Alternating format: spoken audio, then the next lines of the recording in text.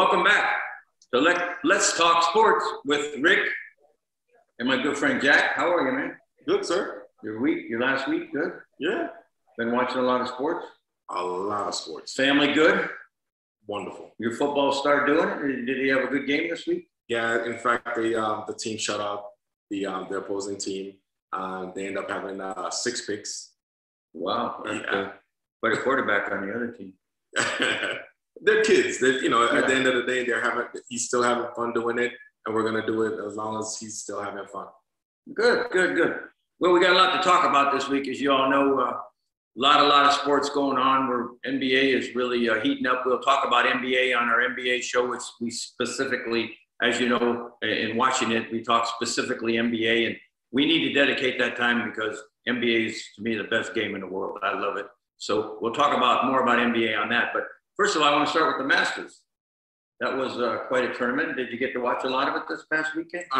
Quite a lot of it, especially on Sunday, because Sunday throughout the weekend there was a lot of drama. With whether it's the scorecard or the club, something was happening this weekend, and the usuals, they were having issues. It was faster. There was a lot of issues, and it's the way the course played. The conditions really dictated how that tournament ended up, and the conditions were interesting because, as we know, Rose was on the lead. He was great, looking good, looking like he's going to go through the tournament without any problem. We go Thursday, we go Friday, Saturday we have a rain delay, and it changed the tournament for him and several others because the greens became soft. And they didn't know how to handle it. But there was one guy who knew how to handle that and was 6 under the last 8 holes on Saturday, which changed the whole thing. And I'm talking about Hideki Matsuyama. He was great on Saturday. The tournament changed on Saturday, the back 9. Yes. He took advantage of the conditions. The American players really did. And congratulations to him and to the Japanese golfers out there. Golf is very, very popular with the Japanese, but they have never won a major. It's amazing. Well, on the male side. Yeah, on the male side. The females are prolific. Yes. I mean, they're the best golfers. They win most of the tournaments. But Matsuyama was great. I was so impressed. He went through the tournament. Faltered a little bit on Sunday, but everybody behind him also faltered. So what were your impressions? That was my big impressions. The conditions made the difference in the tournament. He took advantage of them. Other golfers did not. They faltered. They did not adjust. But what were your impressions of the tournament? I was actually happy that somebody out of, I wouldn't say nowhere, but it wasn't the usual suspects that was winning, that was dominating, and then to see a guy like that win it. Awesome. And especially like how you pronounce it? Zalatoris, yes. Exactly. What a great story there. Yeah. Young man, 24 years old. 24 years old. He golfs with Tony Romo in Texas, That's his mentor. And then one of the things that Tony told him, they discussed, like, hey, on Friday, turn off the phone. Apologize to any late text messages or phone calls that you have to get back to. Literally, he said, just watch movies and golf this weekend and embrace it. Yeah. Enjoy it. Feel it. And he also told him, your life is going to change in those 4 days of the tournament. And the kid listened to him, and he's a nice player. Only lost by 1. Yeah. And it was good to see him come up, and Xander Schauffele, he's there all the time. John Rahm, those guys are in the mix. Leishman, they're in the mix. They just don't get there. They just don't win tournaments. Tony Finau, that guy's always in the top 10, but they don't seem to get there. The thing about Matsuyama is he's internationally known. He's a well-known player internationally. He's been top 10 in a lot of tournaments internationally. So all the players know who he is. They know him. I think a lot of the American public that only watches the Masters, that's the only golf tournament they watch all year, they had never heard of him. They've heard of the DeChambeaus, and they've heard of the Johnsons, and they've heard of the Thomases, and they've heard of the Roses, and those guys have been permanent in their minds. But this this kid played great. I was very happy for him. Very happy for him. And, now it's life-changing because guess what? He's back next year, right? Yeah. And let's see him do it again. One of the things that stood out to me too was post interviews. The big names, they were like, oh man, I felt like I was battling Mike Tyson or Evander Holyfield in the ring. And it's like, man, for them to be putting boxing and the greens at the Masters, that's how much of an opponent the green was itself. Like people that don't know, I guess it kind of like give them an idea of what it's like to battle that. The greens make a big difference. Yeah, it's really interesting. I had watched Andy North and Scott Van Pelt. They do a great job with the ESPN team. Andy North said, the conditions will be tough. This is a very tough golf course. Very, very tough. Very beautiful golf course, by the way. I mean, the beauty was sensational. It was just great to look at the golf course all weekend. I enjoyed that. But he said, the winner will not be above -10. The winner was right on -10. And I was like, wow, second place, -9. Third, Justin Spieth is playing pretty good golf. He was on it. He's had some bad years. He's playing real good right now. He won in Dallas the week before. Yeah, so you got Spieth coming back around, So there's some really good players. I'm a big fan of Xander Schauffele. He had a little bit of a tough time, and he was only down 2 at hole 16, triple bogeys on Sunday. Yeah. And that was it for him. Can you imagine if he didn't? Oh my God, it would have got a little bit crazy those last 3 holes. I'm telling you, something. He might have been the winner. Yeah. And it was fun. And again, the young kid you're talking about, Zalatoris, he played really well, and he's got a good future. And Romo gave him some great advice, and it was great that he told people about it. But all in all, the class of the tournament, the regalness of it, the royalty that comes out on that golf course, and it was great to see fans and people cheering and walking along with the golfers. It was just, for me, a heartwarming experience. I don't know about all of you. Let us know, what you all thought of the Masters and who your favorite player was. I'm always a guy there's 2 guys I always root for. I really like Schauffele and I really like Rahm. Those are my guys. Again, there were, so as you said, some great players, 45th, 20th. I think Thomas came 20th. DeChambeau came 45th. I don't even know where Dustin Johnson was, but they weren't in it, man. Phil Mickelson was in it early, playing good the first round, and he fell apart. So it's a tough course, but congratulations to Hideki Matsuyama. Try saying that 3 times. Anyways, thank God I was able to say it. We enjoyed it. It was great. It was a highlight for me for sports because there's so much basketball nowadays, and we put a lot of time into it. These big tournaments, it really brings us a few changes in throughout the season, because right now that was a big event or weekend for us. Then now we're eyeing hockey playoffs, basketball playoffs, so it was it's definitely a great break. Hockey's fun right now. You got Boston and Washington and New Jersey and Colorado, and you got the Golden Knights playing well. And I keep asking all the time how they did. I was telling you the other night that they were down 2-0 in the second, halfway through the second. I think it was the Kings, right? Yeah. I said, did they end up winning? Oh, they scored 4 unanswered goals. So that's been a good ball club. But hockey's fun. And this Boston looks really good to me. New Jersey looks really good to me. And it's surprising the Rangers are coming up right now. Same with the Islanders. So when the big markets are in it, it's good for the sports. But here in Vegas, we've been so lucky to have such a good team that's always in it, because that's not what expansion teams go through. Expansion teams go through. Oh, absolutely. It's great. It's great leadership. It's great management. It's great ownership. I'm really respectful of what they've done here. Yeah. And the Raiders will do the same thing, by the way. Hopefully. They'll come around. They'll have a good draft this year. And, I think that they're going to do okay. It'd be interesting to see if looks like they're going to keep Carr, right? Yeah. It's a matter of what other quarterback out there is going to put you in a better position. There's not many names other than you have the Aaron Rodgers or maybe a Russell Wilson. you know, but then now you have a new quarterback that's learning a new system there. Yeah. So it's the growing, you're gonna have to deal with the growing pains. Another thing here that's beautiful here in Las Vegas right now, it's the WNBA is about to start their season. Yeah, May 17th.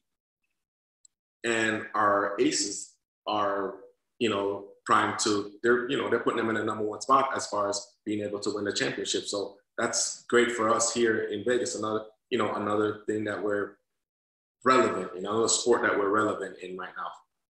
Yeah, no, I'm excited. WNBA is great. The Aces are a great team. You know, they're going to have to go through the Seattle Storm to win it. Seattle's good. Chicago improved a lot by getting Candace Parker. That's a tough team. I think the Washington team that had won the championship the year before, Seattle did it last year. I think they're going to be back in good. So they'll get their best player back. So, you know, WNBA, I watch it. I mean, I watched the NCAA win basketball. I enjoy it. Very talented people. They can shoot. They can shoot the three, man. And I'd like to see a few more dunks, but hey, that's always fun to me. It's all right to see a few layups. But what I really like watching female sports because I just feel that they have so much art. They put so much into it, and the grit and the will to never just give up. And that's one of the reasons why I love watching female sports. Whether it's soccer, whether it's basketball, or they're very passionate. Yeah, very, very, and especially MMA. Yeah. Oh my goodness. MMA, those women are bad ladies, and I love watching that. You know, the other thing that's funny that you mentioned that about women's sports. I love to watch women's tennis because it's so competitive. I don't watch men's tennis because they hit the ball so hard. You know, everything is just 110 miles an hour serves, and it's like almost not human. But the women's side is so human, and I love to watch the competition, and I'd love to watch the people grow and, you know, have new champions besides Serena Williams. But yeah, it's fun, and you know, it's like in talking about here in Vegas with the Raiders, we got a big draft coming up in a couple of days. What is it, April 29th? The NFL draft. Did you see that 5 quarterbacks going to go in the top 10? 5 quarterbacks, 3 wide receivers, a tight end, and a linebacker. That's your top 10. That's crazy. Other than Lawrence, what other quarterback do you see as a franchise can transition into a franchise? I'm glad you asked me that. Let me get serious for a moment here. I believe that Justin Fields is going to be the best quarterback in that class. And he's not, they're saying that he's going to go 10th to New England. That's what the big prognosticators are saying, you know, the big guys on ESPN. Because they traded up to get him. Yeah, they traded up to get him, but I don't know that he's going to be available. But, you know, that kid at the North Dakota State, I don't think he's going to be a great NFL player. I really do not. You know, I think Wilson is pretty talented. There's something that tells me he's not going to be the guy. I think, you know, that Lawrence is going to be good. Mac Jones out of Alabama, I don't think he's that athletic. Very accurate. He should be a good quarterback. I think they're all going to be good, but I think the one is going to make the biggest impact in the NFL is a rookie quarterback this year, and going forward is Justin Fields. I think it has a lot to do with what kind of O-line do you go to? Are you going to go to a fishnet O-line where everything comes at you? Well, or of course, you got to have a good line. But that's the thing. So even with New England, they were getting to Cam Newton last year. So are they also going to address that, getting Fields at a number 10 to have him flourish? As good as Lawrence is going to be on the next level, does he have protection in Jacksonville? I believe no. Well, I think they're going to be fine. I worry about him just like look at Cincinnati. Look at Cincinnati. Cincinnati had a prolific quarterback, but guess what? They could not protect him. So it doesn't matter how great the quarterback is. If you can get to him and shake him up, especially a rookie quarterback, he's not going to do anything. And it's all on what kind of system that you put him in, and can you protect him in that system? Well, let me say this. I believe that that's true to a point, but it's not true to another point.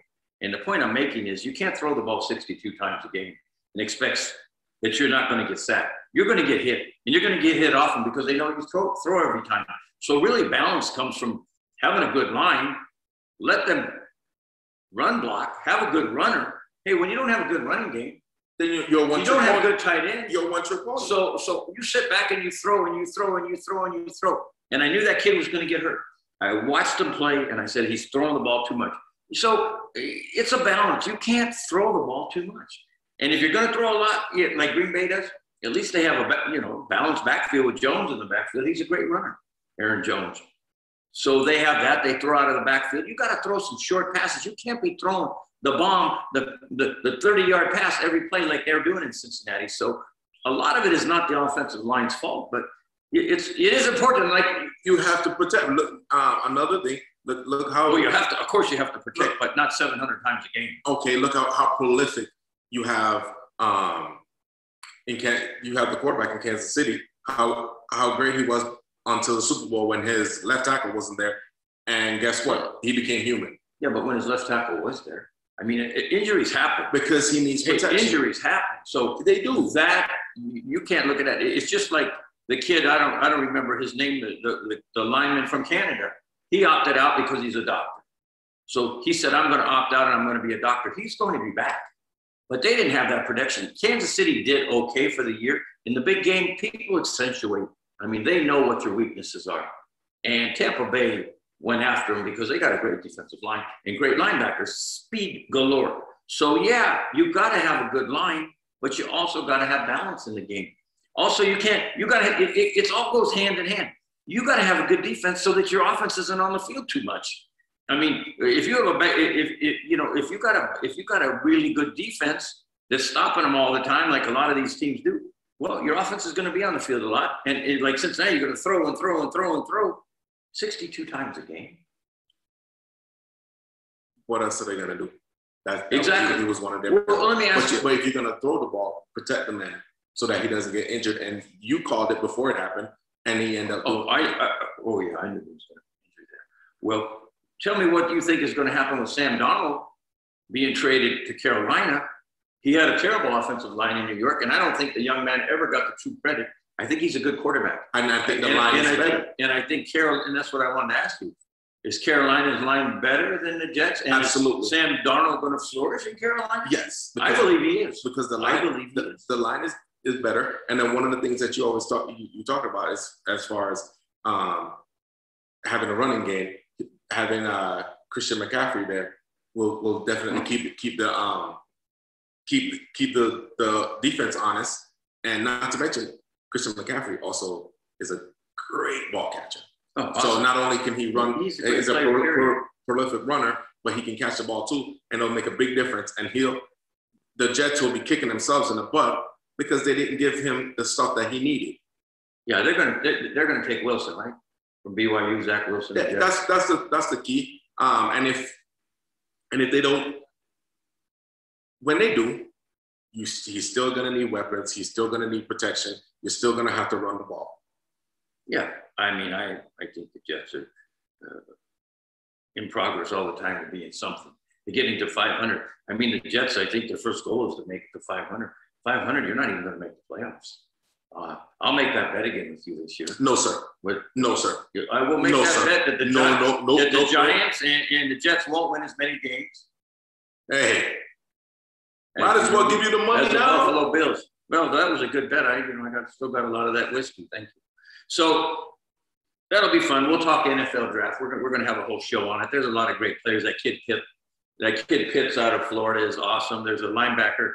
I forget his name out of where is he from? Penn State.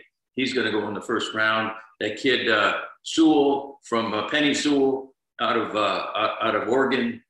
He's going to go high. They said he should be a franchise changer in his position. So, in fact, they're saying if the Jets were going to keep Darnold, that's who they should have picked up. They would have picked up.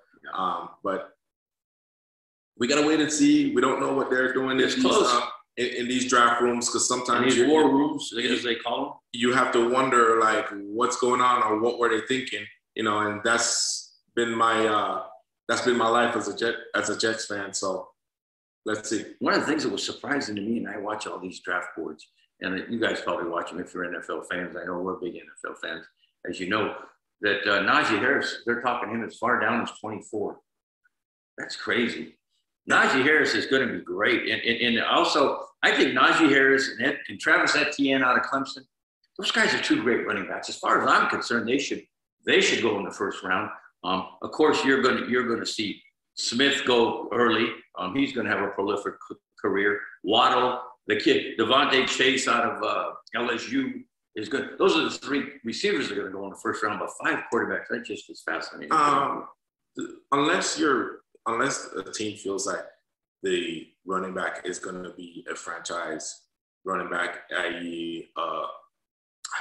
A Zeke or the kid in New York, the Giants running back. Oh yeah, poor guy got hurt. They end up getting hurt. It's a matter of do you want to spend a first round draft pick on?